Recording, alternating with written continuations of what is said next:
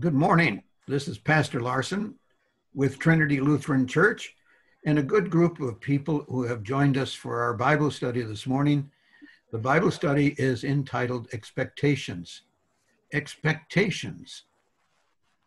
This is the Sunday morning Bible study recorded on Saturday for broadcast at Sunday at 10 o'clock.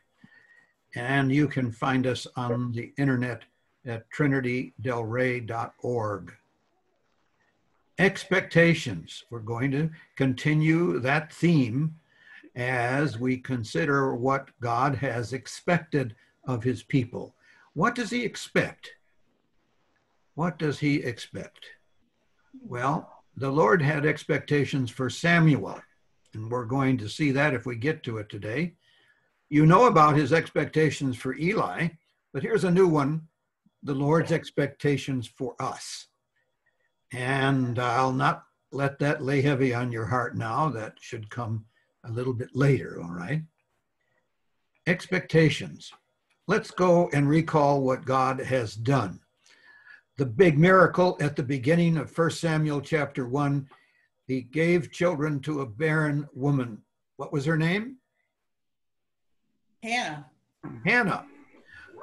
In answer to her prayer and the vow that she made. And what was the vow that she made? To give her firstborn. Yes. To give Samuel over to the priesthood. That's right. And then she gave Samuel into the care of a priest named Eli. And as we left last week, we were seeing how God judged both Eli and his sons as being unworthy of the priesthood.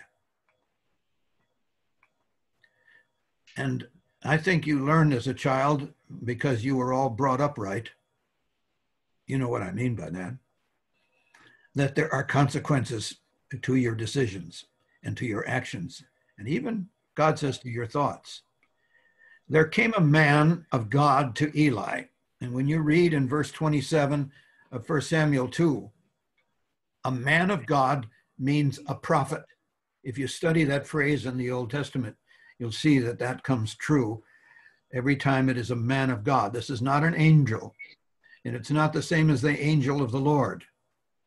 A man of God, a prophet, came to Eli. He is without a name, without an introduction, and we don't know anything else about him. And what did that man of God say to Eli? And I really do want you to help me out and read. When you see R-E-A-D in capital letters, I am having that expectation that if you want to, please, someone read 1 Samuel 2, verse 30. Okay. Therefore, the Lord, the God of Israel, declares, I promised that your house and the house of your father should go in and out before me forever. But now, the Lord declares, far be it from me, for those who honor me, I will honor. And those who despise me shall be lightly esteemed.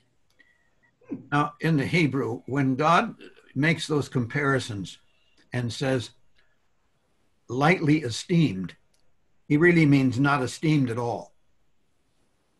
So lightly that there is no esteem. There is mercy for those who repent, but in this case, there is no repentance. And those who honored God were honored and still are. And now there are those who despise him, Eli and his sons, and they won't be esteemed by God at all. Yeah, I think the NIV Bible refers to it, will be disdained is the word that's used. That's a good translation there. So God says, I promised, but now, do you see the contrast? Now, my question of you is the Lord going back on his promises? I thought the Lord keeps all his promises. Let me go back and see what you read. I promised at your house and the house of your father should go in and out before me. That in and out before me is the priesthood. Is he going back on his promises? I think the word forever is the key word there. Forever, yes. Well, is it going to end? Is the Lord going to revoke his promise to Eli's house?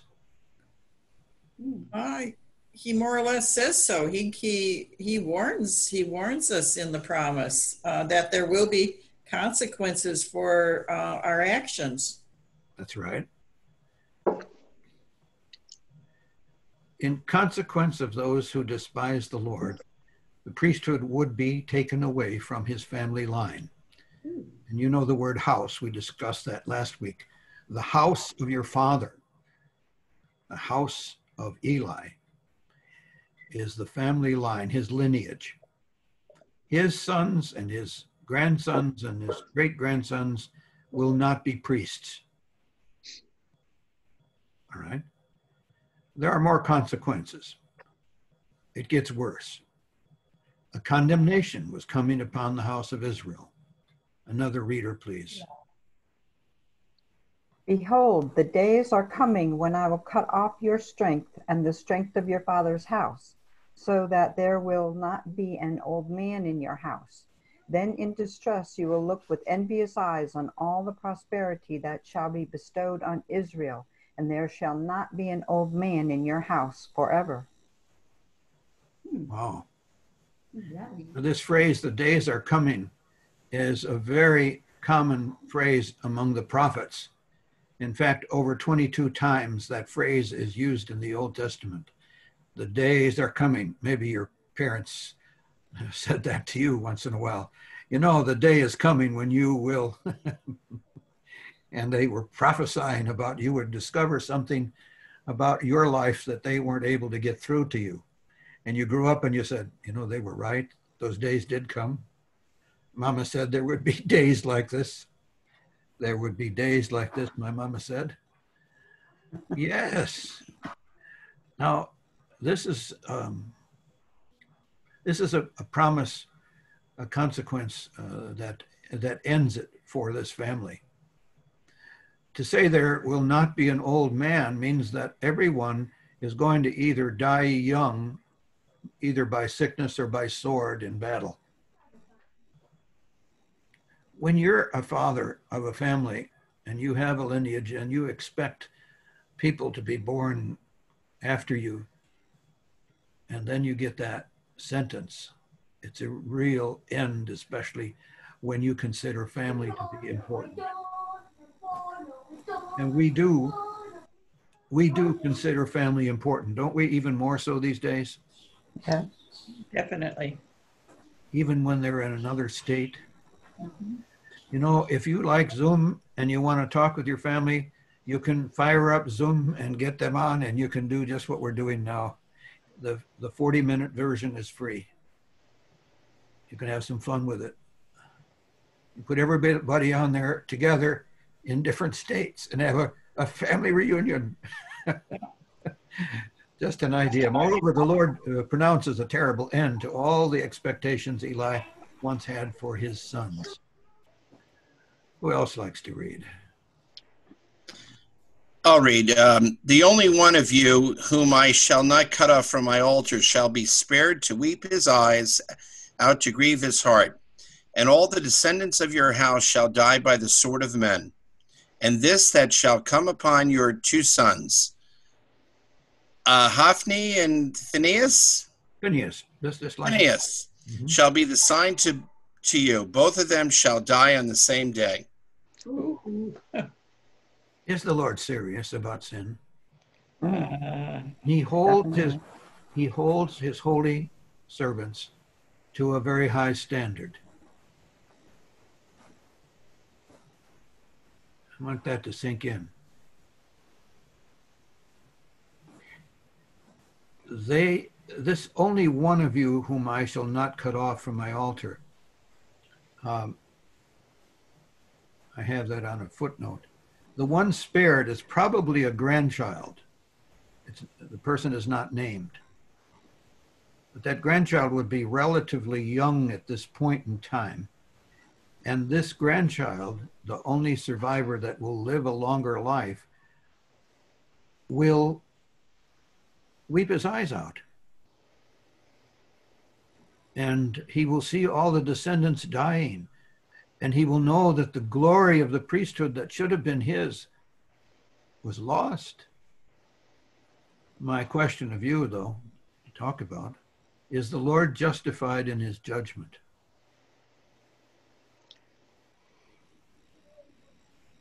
Yes. Why? The Lord is always right. Unfortunately, we can't we can't say elsewise. I was just thinking sometimes, though, I think we as human beings want to make ourselves the God, and we sometimes judge people that may die young or something of that sort, and we may say it was because they didn't follow or living a good life and that sort of thing. We have to be real careful with that in today's world, that we don't play God and kind of bring this type of a promise on them, or think that type of a promise was brought on them by God. You don't know, do you? No, we don't know. I think it's an example. It's an example that you should take heed to. And it's probably where the saying comes, the sins of the father passes down. Is that where that comes from? It's visited upon the third and fourth generation of Yeah. those that hate me, but don't stop there, but promising love, steadfast love, and to all those who love me and keep my commandments. So you look up that passage in the Old Testament and get the rest of it.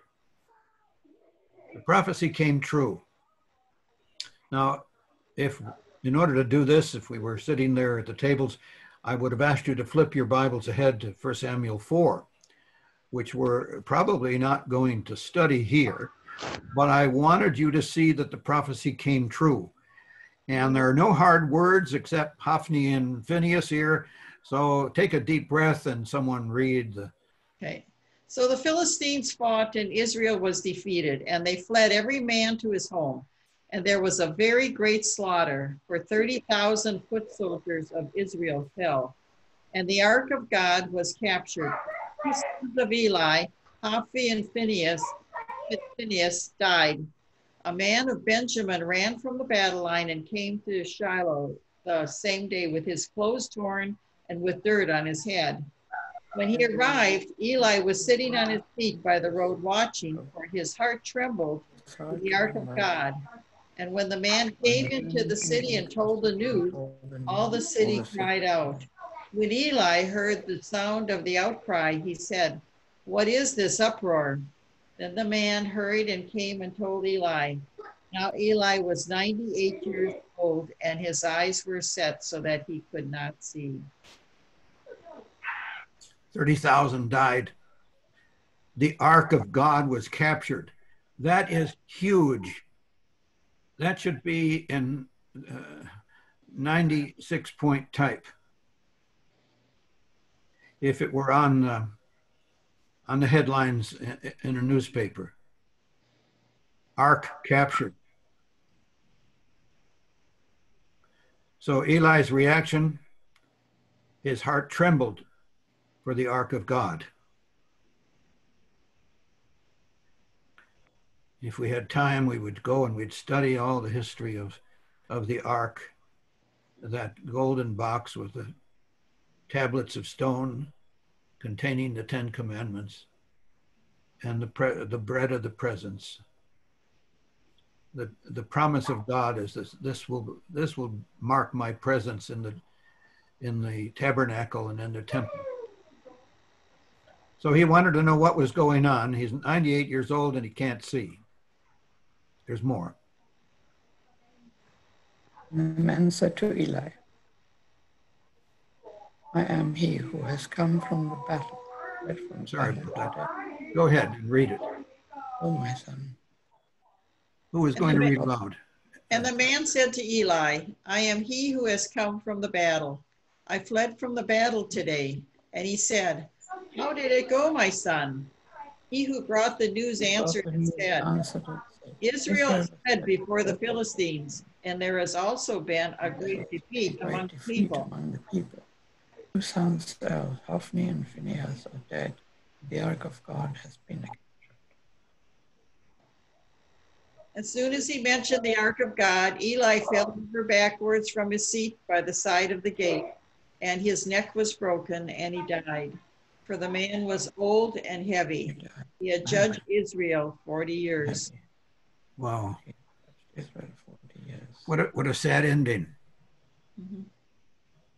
And they all brought it on themselves. Well, you know, once in a while, I lose control of the screen. Here we go. God's expectations are the content of his will, his law. And we're talking in general. For people in general, God lays down his expectations for us in his word. And his law says, this is what you shall do, this is what you shall not do, and this is how you shall be. You shall be holy, for I, the Lord, your God, am holy. So God expects us, and this is the good news, to save us through the gospel of his Son. And that's his promise. He's not going back on that promise. My question of you is this: dare we ever set aside any of God's laws?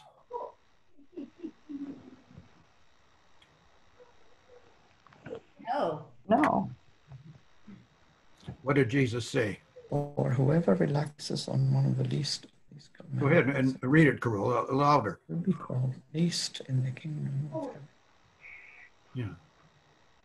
And this is like the Hebraism that we studied a few minutes ago.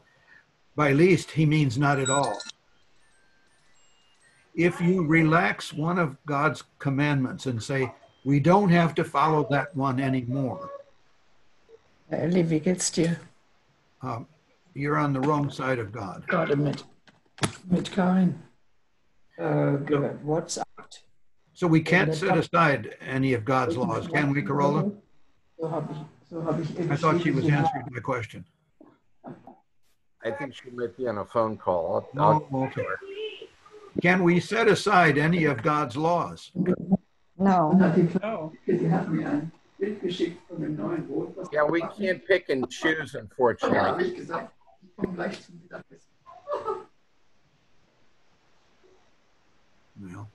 Pastor Larson, you can mute her for the time being. You have the capacity to mute a person. And it's so lovely to be able to do this. All right. Thank you. God declares that his expectations for Eli and Eli's sons have not been fulfilled. Nevertheless, I love the neverthelesses in scripture. It's not always that particular word, but that's what's going on here. God will not let the failures of these people destroy the lineage that he wants for the holy priesthood. God is setting up a pattern here, and there will be other priests, and they will fulfill his will for Israel. They will be making sacrifices. During the glory days of David and Solomon, there was nothing greater than this kingdom of Israel. And during those times, his priesthood was very active. And the activities of the priests were being carried on according to that which was laid down in the first 5 books of the Bible. So God is not going to just say, well, forget the priesthood. He has a goal in mind. God acts to preserve that which is valuable to him. Underline that. God acts to preserve that which is valuable to him and which fulfills his holy will. It doesn't seem like that at times. And I think I know what some of you are thinking. He will raise up another line and restart the priesthood. I'm talking immediate future. God says, I will raise up for myself a faithful priest who shall do according to what is in my heart and my mind.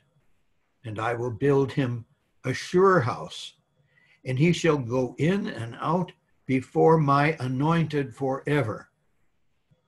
He doesn't name that priest, but it's going to happen. And the new priest and the lineage that follows the new priest will do what is in God's heart and God's mind. In other words, the new priest will fulfill God's expectations. And I will build him a sure house. That is, his lineage will continue. And the descendants of Aaron, down the other side of the line, I'm not doing the family tree for you, it's complicated, but his lineage will be something that will last. And he will go in and out before my anointed. Now, the in and out is part of the phrase that means practicing the priesthood. And it will be before his anointed. Now, I struggled with interpreting my anointed. One way to take that word anointed is the kings. But we don't have kings yet. They're coming soon. Saul and David, Solomon, and so forth. But there's another way to take God's anointed, and that is God's people. And I rather think it's the general sense is that the priest of God is going in and out and serving God's people by administering the sacrifices that they are bringing to the altar. The word forever, where's my pointer? The word forever has to do with until I get something better. You know what's coming. Yeah. So in the foreground, there's going to be a priest in the time of David named Zadok or Zadok. And he will be serving as priest. And in the far distant future, I'll give you two guesses. The first one doesn't count. Christ. Yeah, bingo. So Christ is the high priest that is celebrated in the book of Hebrews as the one who fulfills this prophecy. God has built Jesus Christ a sure house, and his lineage is forever. There is no priest after him. And the anointed that Jesus is serving, going in and out before the Father, praying for us, reminding the Father that his sacrifice was sufficient for all of our sins. And that is going to go on. Okay. Any discussion here?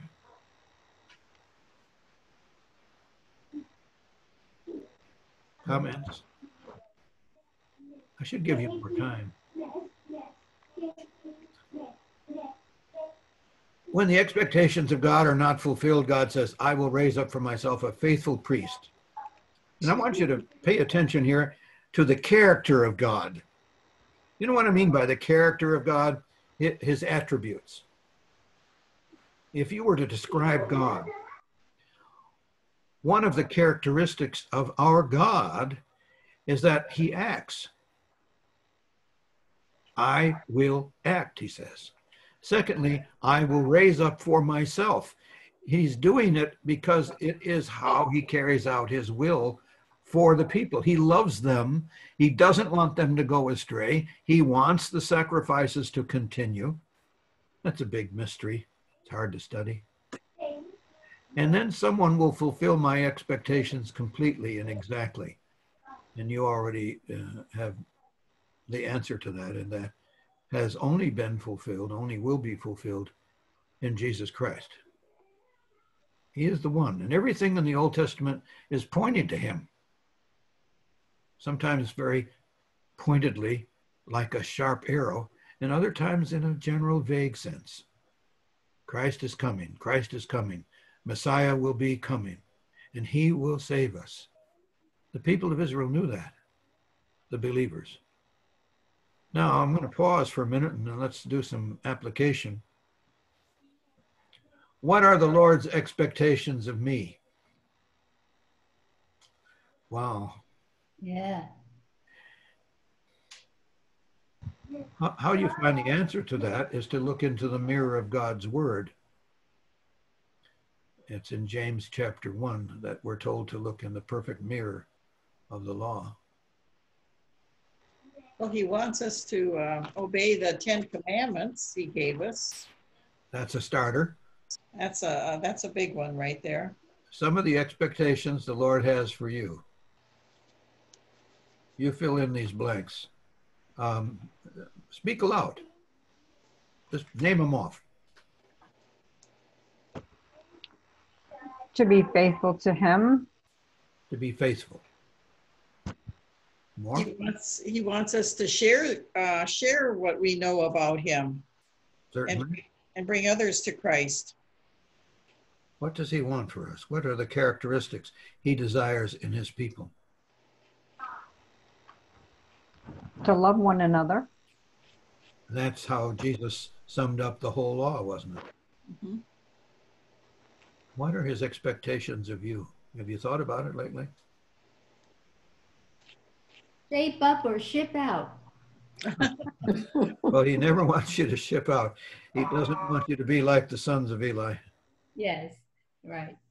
Now, I know you're saying, oh, I'm not that bad. Yeah. Of what sins do people need to repent? Pride. Pride. That hits me. Selfishness. Mm-hmm. Selfishness. Judgment. Oh, I'm so full of judgment. Don't get me started on that. I judge others. I judge too much. Don't say anything, Janie. I'm trying not to. She's trying not to judge.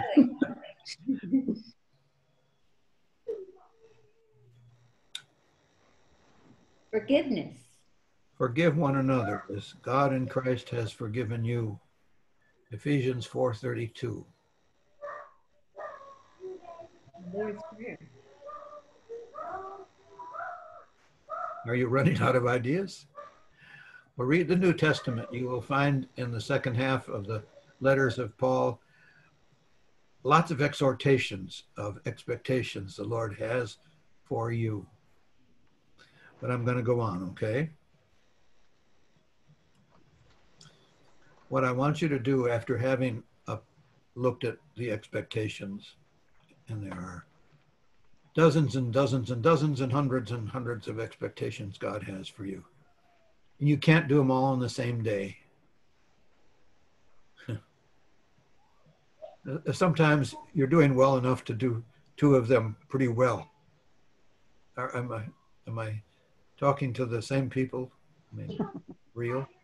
But when you get done with that, I want you to apply law and gospel to yourself. There are the 10 commandments in Hebrew. I'm sure you can all read that. Well, no. Maybe not. It's very small. But then we have the gospel of Jesus. There are many crosses. There are billions of crosses in the world. There's only one cross that saves, and that's the cross of Jesus.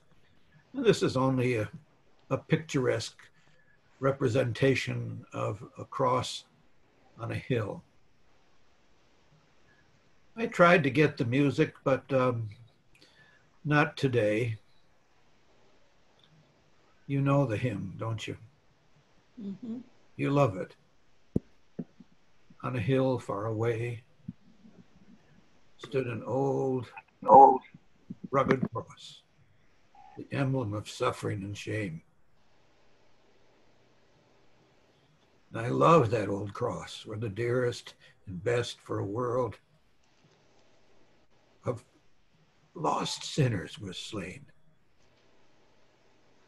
The physician came for those who were sick, and those are we. The gospel of Jesus Christ. Apply that to yourself every day. Every day.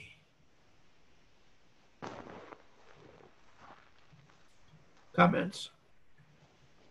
Questions? Objections?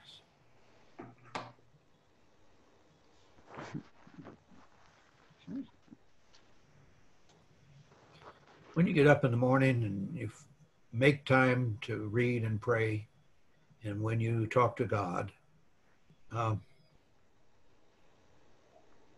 you might as well be honest with him. Yeah. Because you can't fool him. You can't pretend you don't know. But I want you to thank him for sending Jesus and applying the gospel forgiveness of Jesus to yourself and then to others. Okay? Will you do that? Now, let's start a new chapter, all right? I didn't know whether we would get here. We have time to do the beginnings of 1 Samuel chapter 3. And the title, I've given it the title, is Samuel Becomes a Prophet. Here's what's going to happen. God will call Samuel to be his prophet and give him his first prophecy.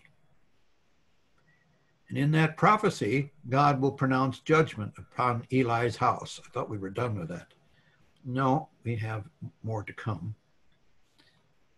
Samuel will tell this prophecy to Eli.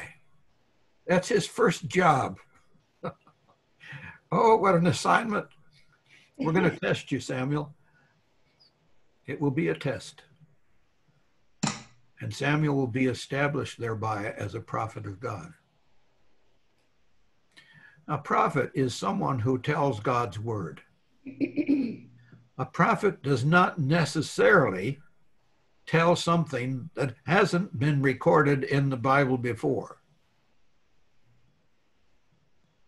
And so this prophet named Samuel has something that is revealed to him, and we're going to see how it happens. And then he foretells it. So you heard that in Sunday school a long time ago, that a prophet foretells or forthtells. He may tell the future because God has told him what the future is, or he may be simply reciting God's word. Now the boy Samuel was ministering to the Lord in the presence of Eli, and the word of the Lord was rare in those days. The word rare means precious, as in few in number.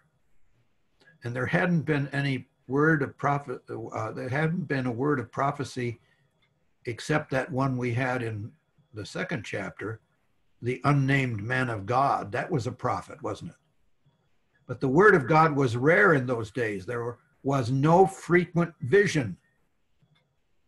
God was not revealing himself to anyone through anyone. But now God is doing a new thing. He is calling a prophet. And the word call, I mean more than come over here, Samuel. I mean call as in to call into a holy ministry that God is outlining. You look at this young man named Samuel, and we don't know how old he was, 20s, 30s, not much older than that. But God is doing a new thing. And the Lord speaks to Samuel. Would someone read verses 2 and 3 of the third chapter? At that time, Eli, whose eyesight had begun to grow dim so that he could not see, was lying down in his own place. The lamp of God had not yet gone out, and Samuel was lying down in the temple of the Lord, where the ark of God was. The lamp of God is the 7 candles of the menorah, and that was lit every night. The candle had not yet gone out. Samuel is in the temple. Where in the temple? The scholars have debated. The person who painted this picture for us has that curtain there. It's not a shower curtain, people. That is the curtain that divides the temple. It's now a tabernacle from the Holy of Holies. I think that's the representation that is intended there. And I'm not so sure that Samuel the boy is sleeping that close to the Holy of Holies. It's just a picture. In the Bible, we don't have pictures. We have words that paint pictures, but they're not that clear. But Samuel is sleeping in the temple of the Lord, and so is Eli. All right, you got the picture?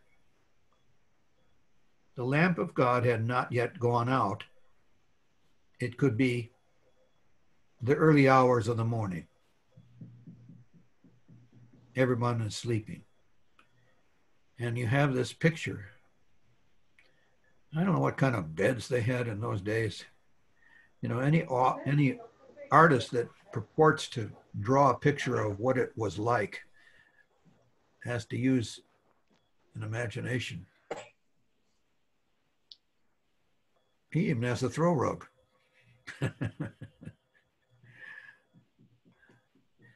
Now the Lord speaks to Samuel. Another reader, please. Then the Lord called Samuel and said, "Here I am," and ran to Eli and said, "Here I am, for you called me." But he said, "I did not call. Lie down again." So he went and laid down. Okay. You know the story pretty well. Next verse. And the Lord, I'm sorry. Go ahead, Jamie.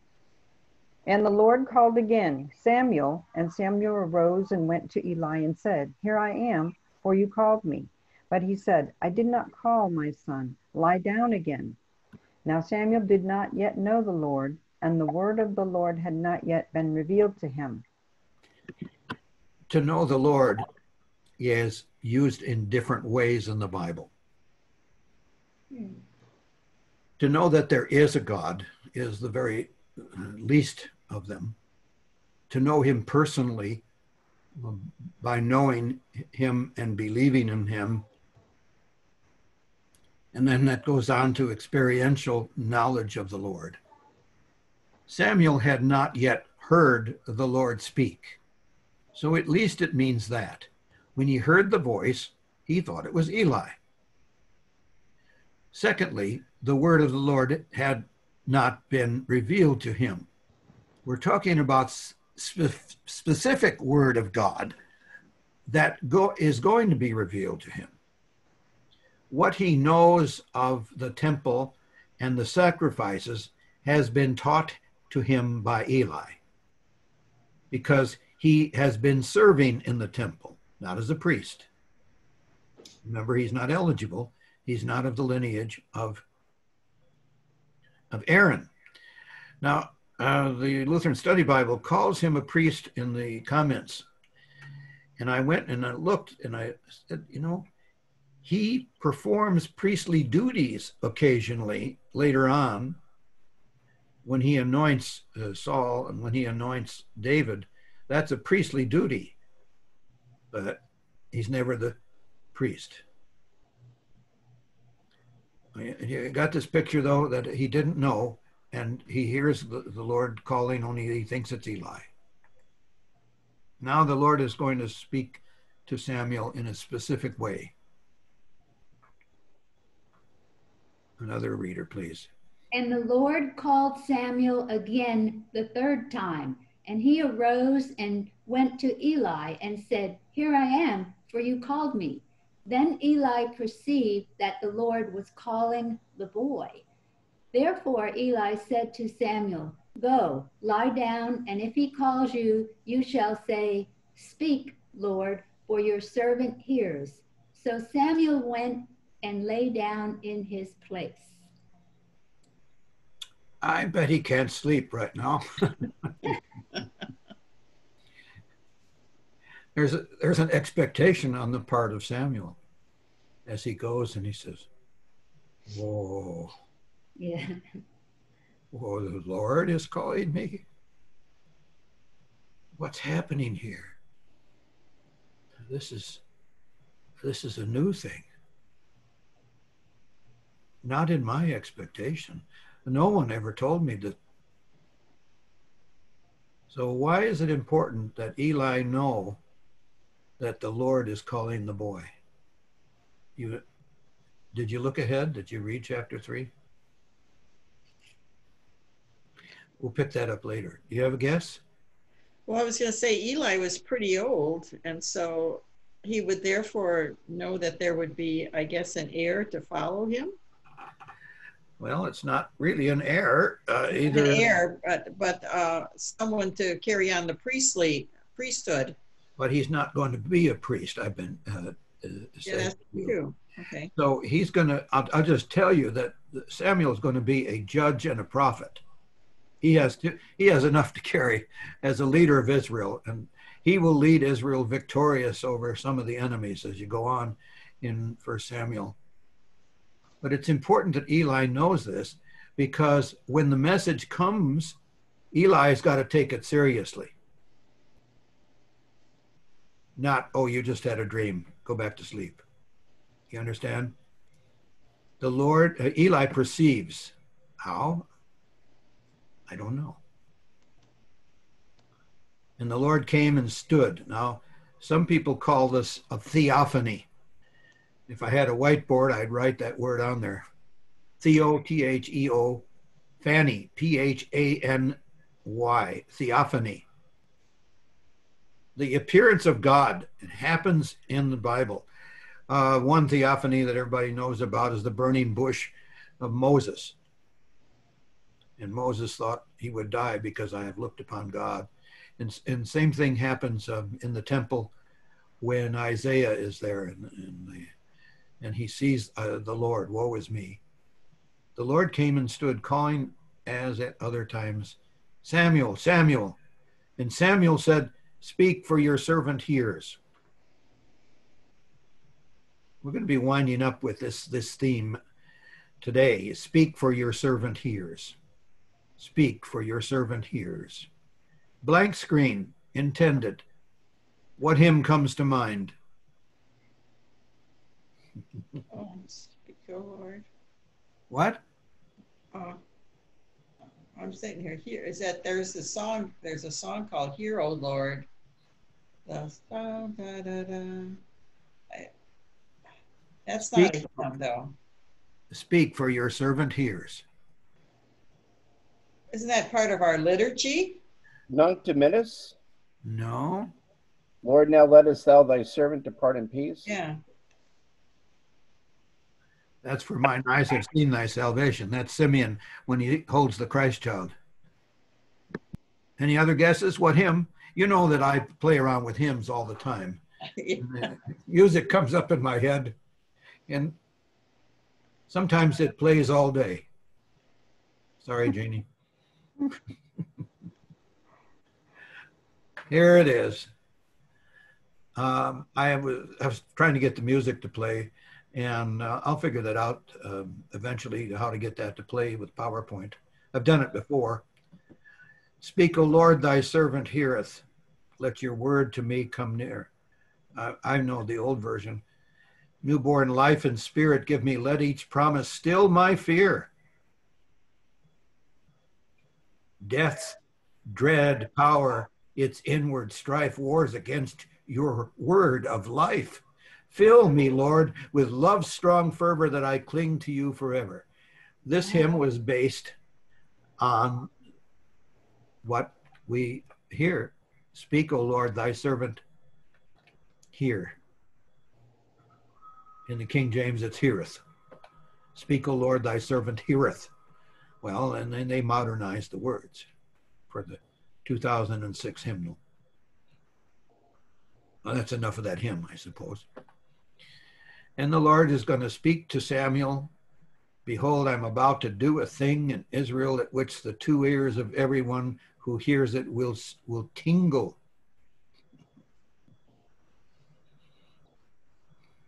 I'm looking for a stopping place and I'm not finding it. Our hour is about up.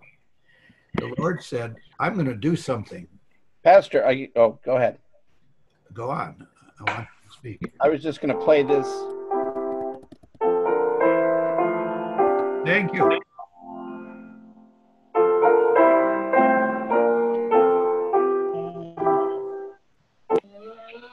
Okay. Well, I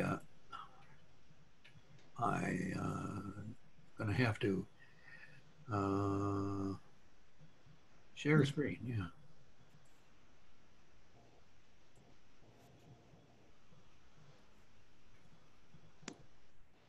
So what I want to do is go back to that one. You played the music. There it is. Yeah. Oh, Lord, your servant. Let's. Yeah. Well, no, we won't have to sing today. Good. So I'm going to call this to a close. And what you can do in the coming week is get yourself around your Bible and get into chapter 3 for what God says to Samuel. And this tingle, it's not something good. All right? Let's close with a word of prayer, people. Thank you for joining us. We never know where this is going to go and how far we're going to get, but I hope that's okay with you. I hope you're okay with that. Let us pray. O God in heaven, attend us this day and keep us from sin. And if we run close to danger, grant that we will all know that you are near to be our helper. And at the end of the day, let us praise you for your goodness in feeding us and clothing us and giving us all that we need, including faith in Jesus Christ, your Son, through whom we have salvation and life forever, forgiveness for sins, and a great relationship to you, O Lord. Through his name we pray. Amen. Pastor Larson with Trinity Lutheran Church. See you next week. Thank you.